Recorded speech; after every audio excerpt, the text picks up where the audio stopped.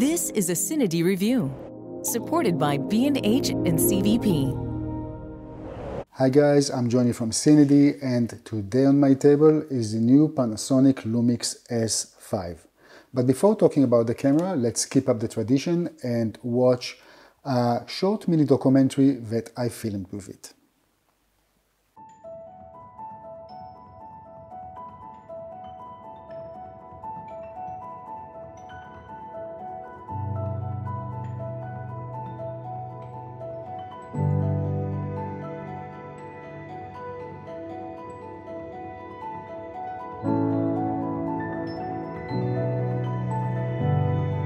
私は、書道家の岸本愛です。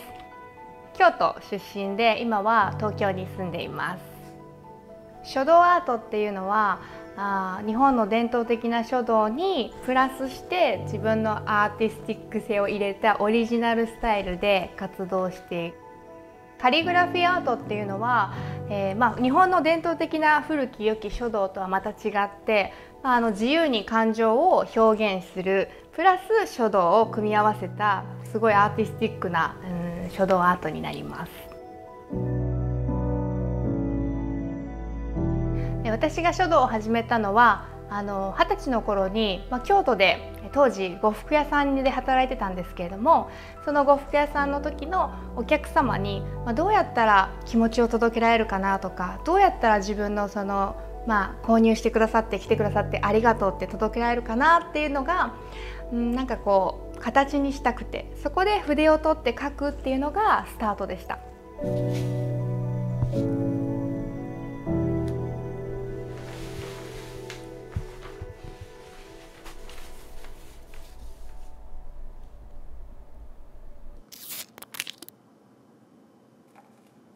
私がインスタグラムを始めたきっかけがこのスタイルを日本だけじゃなくて世界中の人に知ってもらいたいなって思ったんですよね。そうだ、インスタグラムを始めてみようと思って、全然使い方もわからなかったんですけど最初は、でもとにかく始めようって言って始めて、なんかフォロワーさんも2、3、10とか少しずつ増えていって、でその中で自分が伝えたいメッセージを、発信したりとか、あとは、そのパフォーマンスを動画を撮ってそれを発信したりして、今は少しずつそのインスタグラムも成長してきたし、少しずつ日本にいながらでもその海外の人に向けて発信することができ始めているなって思っています。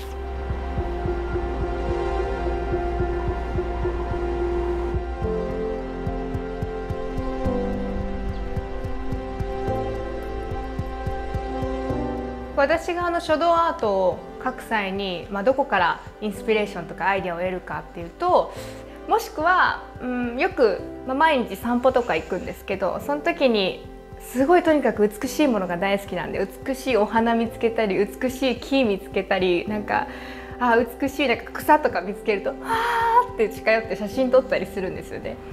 その時も、なんかそのカラーとか形がすごい私にいろんなインスピレーションを与えてくれるし、本当それこそ自然の風を感じている時にフィュ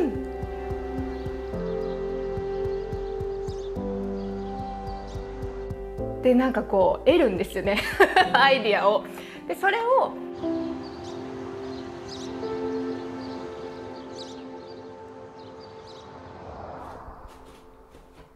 なんで私が女性としてのセクシーとか女性らしさっていうのと書道を組み合わせて表現しているかっていうと、女性という人間を生き物を楽しみたいなって思ったんですよ。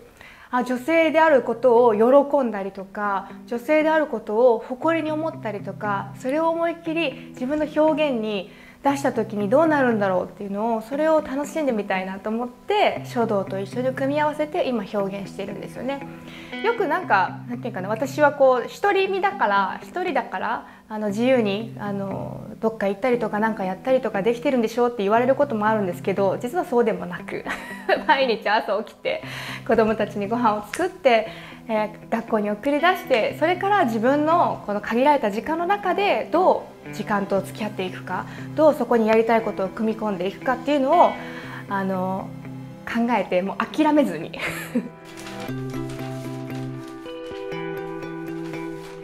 で書道についてなんですけど、私はすごいホームグラウンドは紙に、でも時々パソコンデバイスに書いたりとか、あとは自分の体に書いたりとかっていうのが私のスタイルなので、いつもその時に、私を助けてくれるのが音楽、イヤホンをして音楽を聴いて目を閉じて、自分が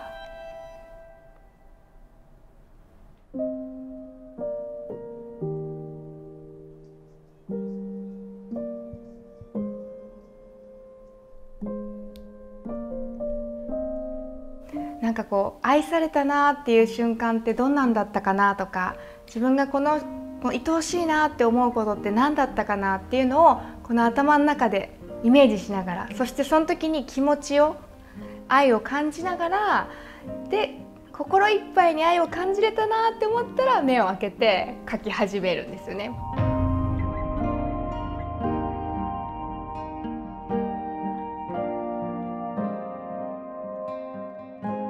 日本ってすごい先進国の中でもやっぱ女性の社会進出ってすごいまだ低くって、やっぱりどうしても女性たちが結婚をしたり子供を産んだりすると、みんな家庭に入ってこう静かに落ち着くというか、あとはこう女性って日本の女性ってすごいセクシーをあんまりこう隠したりするので恥ずかしいと思ったりするから。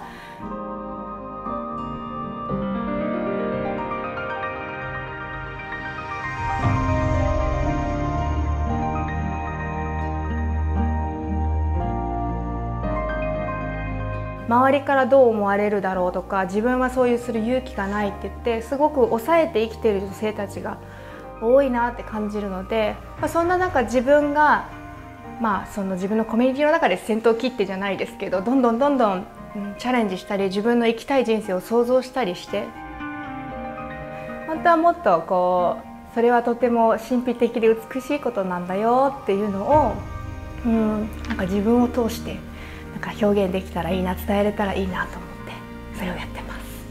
はい。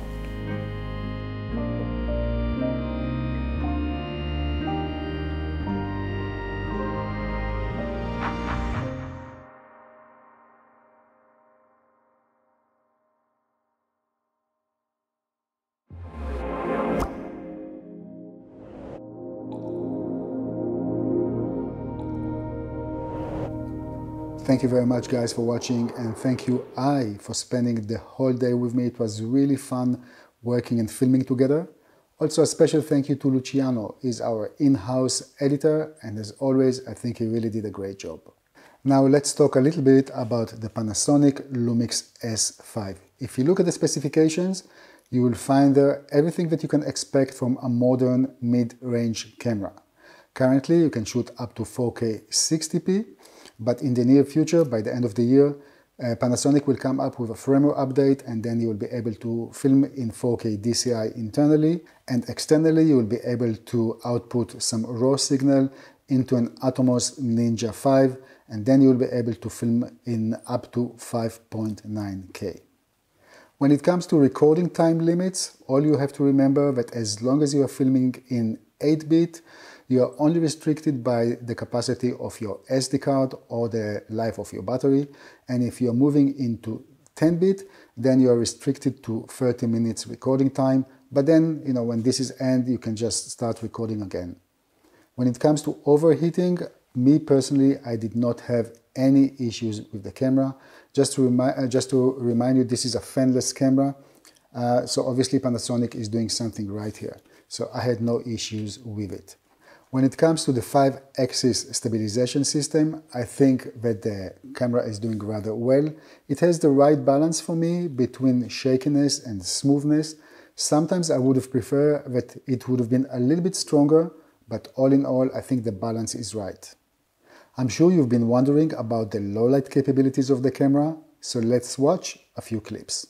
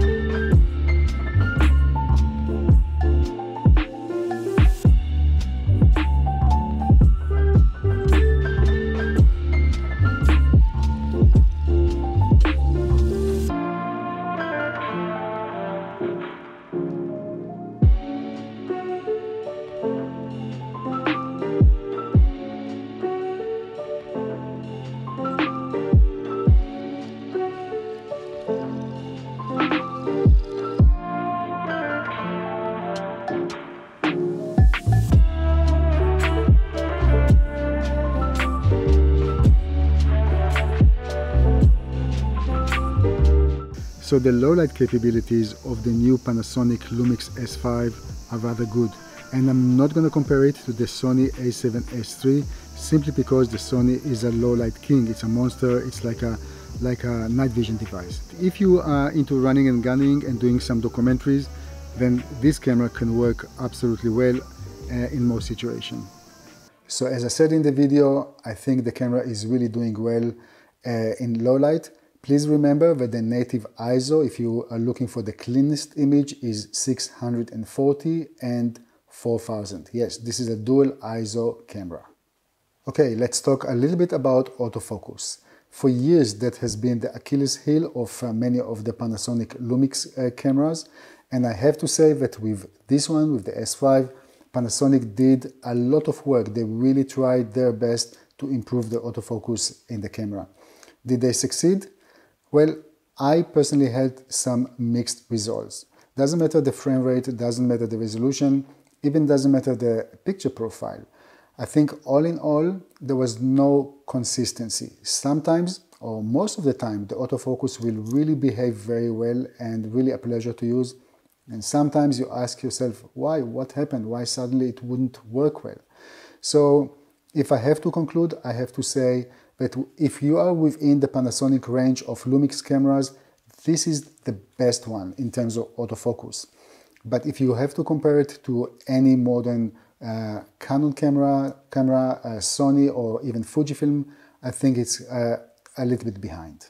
Now, in terms of positioning the camera itself within the LUMIX line, I think it can get a little bit confusing because at the end of the day, when it comes to video, the specifications here and the S1 are rather similar.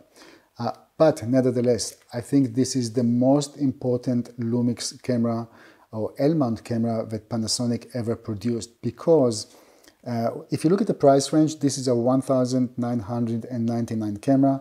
They're also throwing in the kit lens, the 20 to 60 millimeter in half price, meaning instead of 600, it will be $300 US.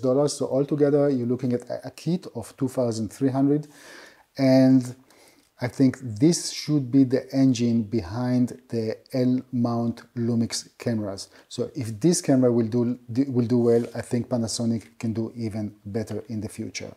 Okay, so far we spoke about specifications and the ability of the camera to perform in different scenarios, but there is one additional thing, and this is the thing that I couldn't put my finger on when I was thinking about how to communicate to you guys this camera. And this one thing is fun of use. I think this camera is extremely fun to use. It's small, it's robust. I mean, I'll try to show you, when you look at it's so comfortable to use. It's so comfortable to hold. I was running it with days now. Yeah, no fatigue whatsoever. This is one of those cameras that simply brings the joy of filming back. And I think this is the most important thing, besides the specifications and besides other things to consider. When you look at something that you just like to work with, yeah, and this camera is exactly that. Brings a lot of joy. I think this is one of those tools that tells you, grab me, take me, go out and film. So in that regards, I think Panasonic did really, really well with a fun to use piece of equipment. Good. Guys, before I say goodbye and thank you, one more thing. I had the opportunity to talk to Yamane-san. Yamane-san is the director at Panasonic Imaging Business Unit. And you can click right here to see the interview that we did together. We talked about the current situation of Panasonic. The market, of course, is changing. We also talked about the possibility of having a GH6, the possibility of a future 8K camera, and so on. So I hope you might find some answers to your questions in this video. But in any case, thank you very much for watching, and please don't forget to subscribe to our YouTube channel. Thank you, guys.